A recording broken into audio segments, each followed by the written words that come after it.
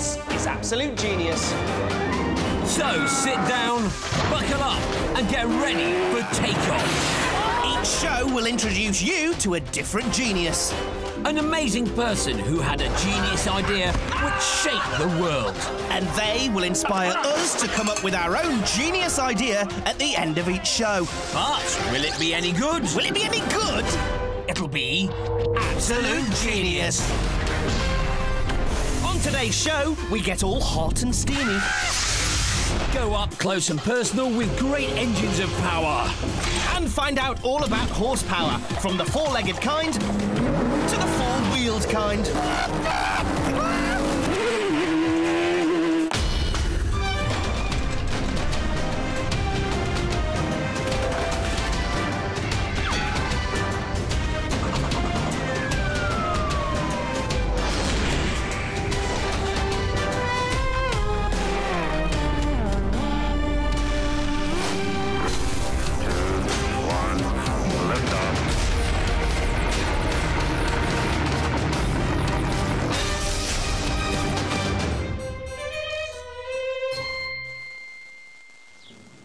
Today we bring you a man who had a very special kind of genius. He took an invention that had been around for more than 50 years, the steam engine, and made it a shed load better. Yeah, he also made a shed load of cash. So good was he that you can still find his face on a 50-quid note. Look. Yeah, and also the first letter of his surname you will find stamped on pretty much every light bulb around the house. Yes, ladies and gentlemen, we give you... James Watt. All right, boys. Yes, indeed, and inspired by James Watt's genius, we'll be coming up with our own genius idea later on. Yes, we'll be steaming in with a very special kind of challenge. Pull the lever! I haven't put the engine on! Pull the lever! You idiot! But now I think it's only fair to find out a little bit more about said man in wig. That's me. James Watt was born in 1736 in Greenock, Scotland. The story goes that as a boy he was fascinated by the steam pouring out of a boiling kettle. When he grew up, he became a mechanical engineer and started to eagerly explore how steam engines worked. James Watt's genius was to take the steam engine, an invention that had been around for many years, and make it work better and more efficiently than anyone else had managed, and make himself a shed load of money in the process. Watt's engines were the first to power big machines in factories, paving the way for the Industrial Revolution.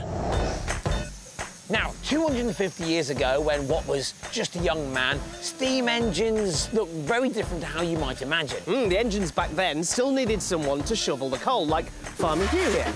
But they didn't look as gorgeous as this lovely steam locomotive, did they, Dick? Oi!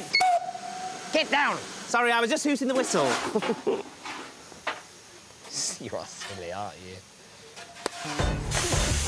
You see, locos like this were still a dream when Watt was learning his stuff. This was a long time before steam trains were even invented. Back then, in the early 1700s, most steam engines were either too big or too heavy to put on wheels. I mean, you couldn't even fit one in a decent-sized house. Just like this. Meet genius expert Mike Dunn. He knows everything you need to know about the kind of steam engines that were around before James Watt came along. Hi, Mike. Hi, Mike. Hello there. How you doing? This is noisy in here, isn't it? It is a bit. What is this? This is an example of the first steam engine in the world. Right. This is a Newcomen steam engine. They were used to pump water out of mines and were invented nearly 25 years before James Watt was even born. So how does it work? It's like a big kettle. We boil 400 gallons of water, and then we produce lots of steam from that boiling water, which we put into that cylinder. Once it's in the cylinder, we squirt some cold water in, and we change the steam back to water. Oh, OK. And then what's its purpose? What does it do? Well, if you look up, you can see the great beam at the top. Yeah. Well, the other end of that great beam, there's a rod that goes right the way down into the ground to the mine shaft, and that pumps the water out of the ground so the miners can get to the coal. Oh, so it's a big water pump. Like all steam engines, it needs a really hot fire to heat the water in the boiler. And we're gonna make this fire even hotter. Right, lads, when we open the door, we can get a blowback, That's flames coming out of the furnace, so we just have to be a little bit careful. Right, we'll stand back then. That's a good idea. Whoa! Whoa! Wow, that's hot. Hand down there, Yeah. one at the back. Yeah. Your body stops still, and then you do that, the shovel stops and the coal carries on. Got you. Ready? All right, still body. Swing it back. Swing it back, and like that. Good lad. Yeah. I can't believe how hot that is. Oh, sorry, mate. In there like that. That good one? That'll do. You need a bit of practice. How often do you have to restoke the fire? We make up the fire on one side, and then after about 8 minutes, we make up the other side. You have to shovel coal in every 8 minutes? Yes. How much coal do you get through a day? These engines work 24 hours. You're talking 2 to 3 tons. And that was the drawback of this type of steam engine. It used so much coal and wasn't very efficient. And you see, Watt had his first bit of genius inspiration when he was given a small Newcomen engine to repair. Yeah, and while he was doing this, he came up with an idea for his own steam engine that would be even better than the Newcomen engine. Hang on a minute. Backtrack a bit. I'm having problems just piecing it all together anyway. Yeah, me too. I mean, how does something as flimsy as steam move big slabs of metal about like we saw with the steam engine? Yeah, I know. If only Fran, our resident genius scientist, were here to tell us.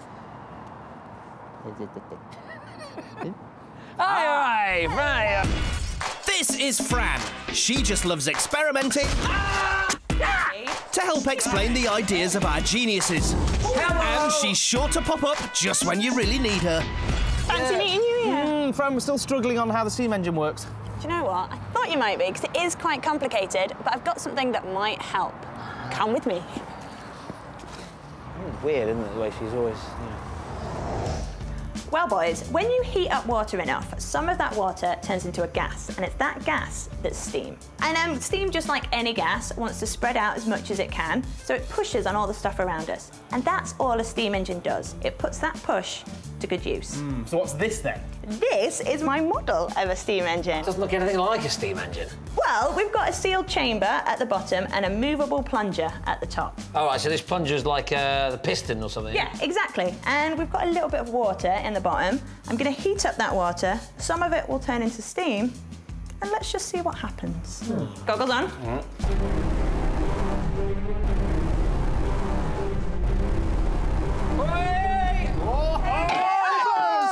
Look at that! When the heated water turns to steam, it pushes the plunger up. And when the steam cools and turns back to water, the plunger is pulled back down again. Hey, there he goes, look! Yes, it's going down. All right, Fran, I understand how steam is making a little plastic plunger go up and down. But, I mean, surely it's not the same principle that moves a steam engine, you know, made out of massive bits of metal. Yeah, it is. And the same pushes and pulls can move something as strong as metal. And I've got something to prove it. Bonus. Prove it. Go on, then.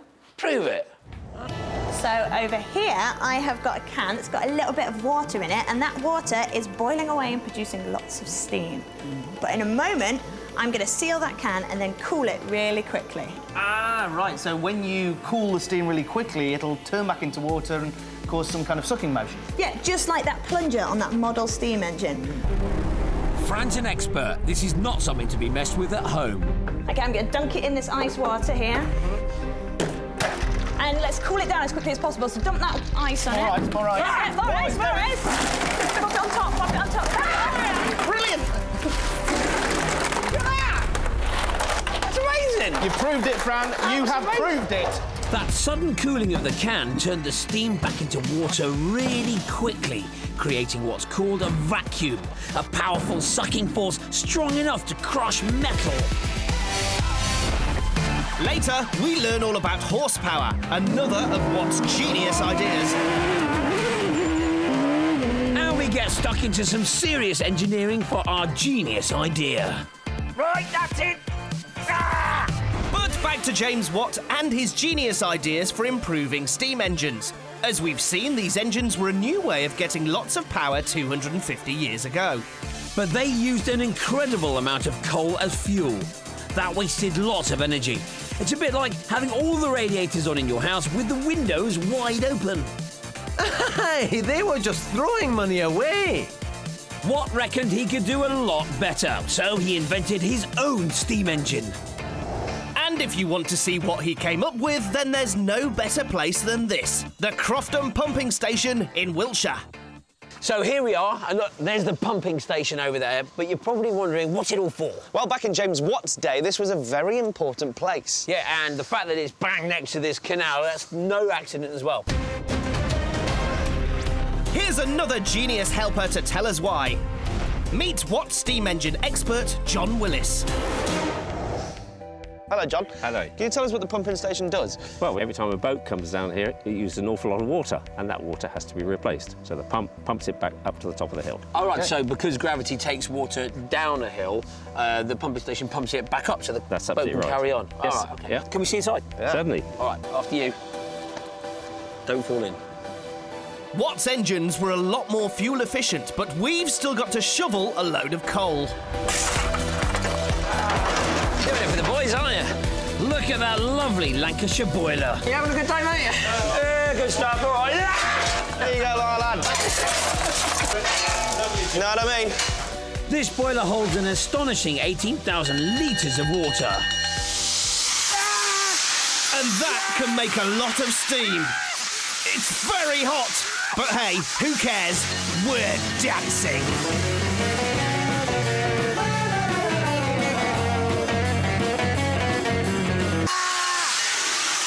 That means one thing. Cows brew, time for a tea. Come on. I didn't expect that. But you do need a lot of steam for this piece of Watt genius. Here we are at the top of the cylinder, which is a great long tube. It's about 2 metres long, and inside it is a big piston. So the steam that we've been producing downstairs makes this go up and down inside the cylinder. That's right. And pumps the water out. That's right. How do you control all the steam that comes in? Well, the steam comes from the boiler, it comes under the floor, and then it comes up through this valve. And I think we're just about ready to start the engine. Oh, OK. Go on. I'll just need to ask the driver. Driver, are you ready? Open number 1 stop valve, please. 12 turns anti-clockwise. Here we go, driver. Up. 1, 2, 3. Can't actually count to 12, so this might be difficult. 5, 6, 7, 8, 9, 10, 11, 12. Do you have to say anything? Now you have to tell the driver that you've opened it. Number 1 stop valve open. Thank you. No problem. Sounds nice, doesn't she? Doesn't she sound lovely? Ah! Look at that! Big bit of kit. Hot steam! This is great British engineering at its best, isn't it? Absolutely, and this is 200 years old, and it's still working. Still working perfect. Yes, these pistons and cylinder rods need to be perfectly engineered because they've got to work this 6-ton iron beam above. So we've already seen the pistons working down that end, moving it all, but then what happens down that end? That end has the pump on, the pump which pumps the water. But the real genius of this place is round here. What we're looking at here is James Watt's separate condenser, his most important invention. The original engine by Thomas Newcomen, you had to heat up the cylinder and cool it down. Every time the engine works, every stroke, heat it up, cool down, which is incredibly inefficient.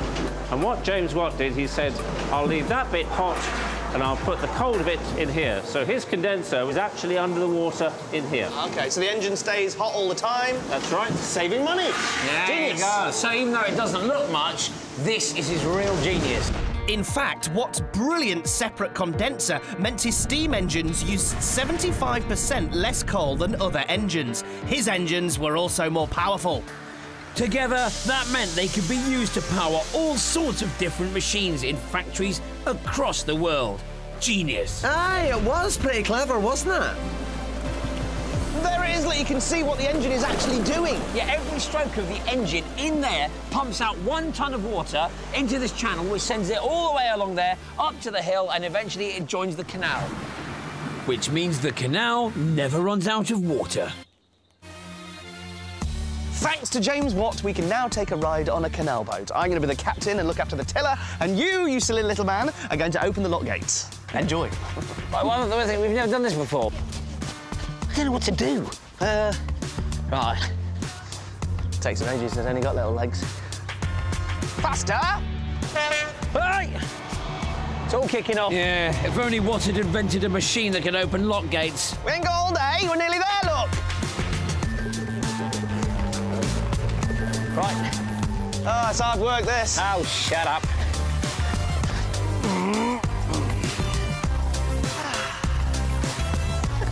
Having a nice day out. Close them then, come on. He's going to get such a slap.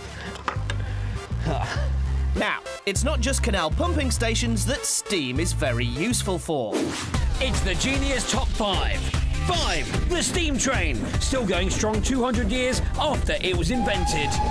4. The steam cooker, a great way to cook Chinese dumplings. Yum, yum. 3. Steam baths. The Romans loved them and they're still being used today. 2. The paddle steamer, a lovely way to take a trip down a river. 1. The steam robot. Yes, people actually build these. OK, we found out that 250 years ago, James Watt invented a steam engine that was much better than anything anyone else had come up with. Later in the show, we'll be coming up with our own Genius Challenge inspired by the great man. But Watt's genius was about more than just clever machines. See, even though Watt had invented this amazing new steam engine, he had to convince other people that it was worth buying. He proved that his steam engine was better than other steam engines. But was this form of power cheaper than other options available at the time? Like the power of the horse. All right, Billy. Right, on we go. Back in Watt's time, horses did a lot of the jobs that machines do for us today. So Watt had to try and prove that his steam engines could do everything that a horse could. So he needed a scientific way of working out exactly the amount of work that a horse could do in any given period of time. His answer was to come up with a measurement of power that we still use today, horsepower. Ta-da! Go on there, Billy. Yeah. Here we go. Ah! You're having a nice time. It's quite slow, isn't it? In those days, one of the jobs horses did was to lift coal out of coal mines. Watt worked out that your average horse could shift 150 kilos of coal up a mine shaft, a distance of 30 metres, over 1 minute. He called that 1 horsepower. So once our horse Billy here is moving us along, he's using James Watt's measurement of power, horsepower. But because it's a slow walking speed and not uphill, I reckon Billy here is only using half of 1 horsepower. It's not very fast, is it? No. Actually, stop, Billy, stop. For goodness sake, stop it. I think we need something with a lot more horsepower. Yeah, I know what you're saying. Where are we going? Monte Carlo? Brands Hatch? Nah, Bedfordshire. I love Bedfordshire. Welcome to Bedford Autodrome. We still use horsepower today to measure the performance of any engine, whether it's in a lawnmower or racing cars like these. If you want a lot of horsepower, then you need something like this. Come on! This Jaguar racing car can get to a top speed of 167 miles per hour. Yeah, that's because it's got an incredibly powerful engine. 265 horsepower. So, what does all that horsepower feel like? There's only one way to find out.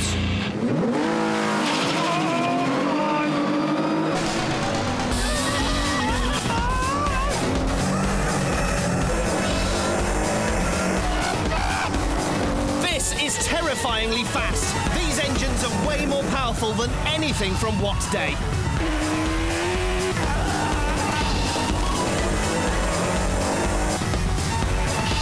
As we literally scream round this track at nearly 140 miles per hour, the force against my body is incredible.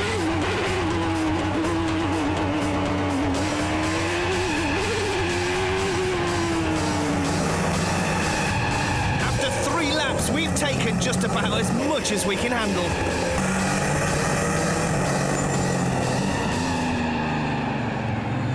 Seriously, that was one of the maddest things I've ever done. It blows any roller coaster out of the water, that. It was just the speed, wasn't it? The speed. Oh. It was so fast. It was so fast. Now, it's not just engine power where our genius James Watt left his mark. Oh, no. We use his very name, Watt, as a way of measuring electrical power. For example, the bulb inside here, it's a 60 watt. And our cameraman, Pat, is using a lamp there that's 40 watts of power so that you can see us. Yeah, so there you go. When it comes to measuring power, Watt is your man. Genius. Watt! Inventing new ways of measuring how powerful machines were helped James Watt sell lots of his steam engines. That made him a lot of money. But some people have a knack for losing money. It's the not-so-genius idea. In 2009, an Israeli woman decided to surprise her mum by buying her a new mattress for her bed. She threw out the old mattress, but then found out afterwards that her mum had hidden $1 million inside it. That's about £700,000. She went back to the rubbish tip to look for the old mattress, but it had gone, along with all that lovely cash. A not-so-genius surprise present.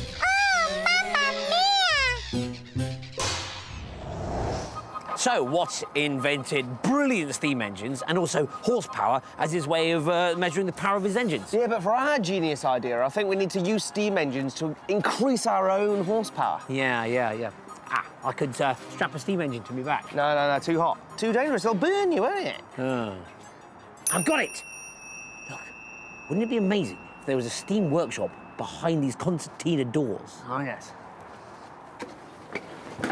All right, mate. Meet genius engine builder Grant Cooper. He's going to help us turn our genius idea into reality. Hey, Grant, how you doing? Not too bad, thank you. All right, now listen, we've come up with this idea that we want to try and increase our horsepower with the help of a steam engine. But how much horsepower can we produce individually? A single person can produce about a quarter of a horsepower or thereabouts. Quarter. So quarter for me, quarter for you. Right, so together we could produce 1/2 of a horsepower. Exactly. Grant, this is like a wonderland of bits and bobs. It's incredible. Have you got anything here that we could use that would increase our horsepower? Well, we've been working on a project a while back. I think we used a tandem bike in that, so if we have a search around, I'm sure we can dig one out. Cool. Tandem bike, right. So if we got on a tandem bike and pedalled really, really fast as well, we could possibly produce 1 horsepower? I think it's certainly possible, but there's only one way to find that out. Find that tandem. So our genius idea is to customise a tandem, a bike built for 2 people. We're going to stick a steam engine on the back. With the steam engine boosting our pedalling, our horsepower should be increased. Let's find out just how fast we can go. There we are. Tandem. Random tandem. Random tandem. What's that? I don't know.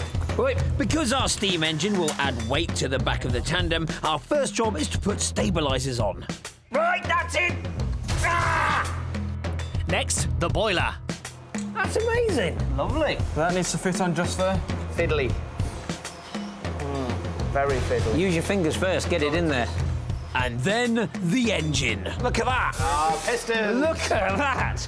So the steam goes in, pumps the pistons, which turns the big wheel at the back. Yep. And that wheel is attached to a bike chain, which is attached to the pedals. Exactly. I'll tell you what, Grant, this is genius. I wouldn't undo that one. No, don't, no, OK, I won't do that. Those other ones are OK. Very nice. Now we need to check whether the engine actually works. You just stand back, watch watch the pedals. Standing back. Hey! Brilliant. Just one snag. There's going to be a lot of heat pouring off the back of that bike, very close to Dick. So basically, I'm going to get a very hot bottom. To protect Dick's tender backside from the hot boiler, we're making a special shield to put on the back of the bike. Bit wonky. It adds character, doesn't it? Do you need a hand? Silly man. There we go, all done. One genius customised tandem bike with steam booster. And a whistle. And a whistle. One last thing. Let's take it on the road. Come on. Can't get me leg over. To test our steam tandem, we've got a special racetrack set up on this airfield. We're going head-to-head with Pepe Dana. Pepe? Who's this Pepe, then? Is he some kind of like a Italian Formula 1 driver? Not exactly. Pepe's from Wolverhampton. He's brought along this brilliant little steam lorry that he's lovingly built from scratch. So, it's his lorry against our steam tandem. What's the name from? Pepe? Where are you from? Sicily originally, the family. Oh, OK. And it's Giuseppe, but Pepe's easier to say. All right, Dick. Dick. Yeah. That's even easier. That's Dom. even Just as easy. Joking aside, Pepe, you're good at building, but are you good at racing? There's only one way to find out, Pepe. All right. Proof is in the pudding. Come on, let's have it. Let's have some pudding. So, the challenge is to see whether with a little bit of extra horsepower from our steam engine, our tandem bike can beat Pepe's miniature steam lorry. Get ready, Lee. Welcome to Steam Derby Classic. Dick and Dom versus Pepe. The race is on. Twiddling some knobs from Pepe there. Dick was ringing the bell. And they're off. The race is on. Here we go. Pepe storming right into the lead there. He's beating us. He is beating you. This is a pathetic start by Dick and Dom, and Pepe, even though he's got steam in his face, is concentrating on this race. Why aren't we winning? Have you pulled the lever? I haven't put the engine on. Pull the lever. The tandem steam engine is not operative at this time. Is it working? No. Go. And they're pulling the lever now, and I can see we're in action. OK, but how are they ever going to close the gap? Clearly, this is Pepe's race. He's winning all the way. Feel how fast we're going. Dick doing his usual, laughing, thinking that's going to help him. Look at the size of that gap. But no, hang on a minute, the steam engine's kicked in. They could win the race. It looks like they might even take it from Pepe. The laughter's helping. They're wobbling all over the place. And who won the race? I can't tell. It's too close to call. Let's have a look at the photo. Pipped on the line by Pepe. Congratulations. Another 20 yards and I would have run out of steam. Oh, well done, Pepe. Pepe was leading the field really far in front of us. He didn't press the silly switch. Steam on, did I? And then when the steam started, it went so fast that I couldn't even pedal anymore, so I just had my legs off it. I wasn't doing anything. That was an amazing experience. James Watt, you are just brilliant. Yeah, your incredible steam engines. Yeah, you invented horsepower through your name on a light bulb. Your face on a £50 note. James Watt, you are an absolute genius.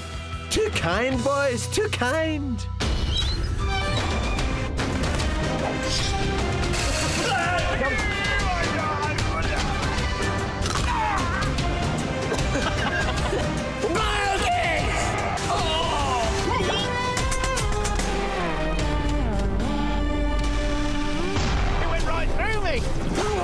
Don't wobble it. I'm not doing anything. Just stand still then.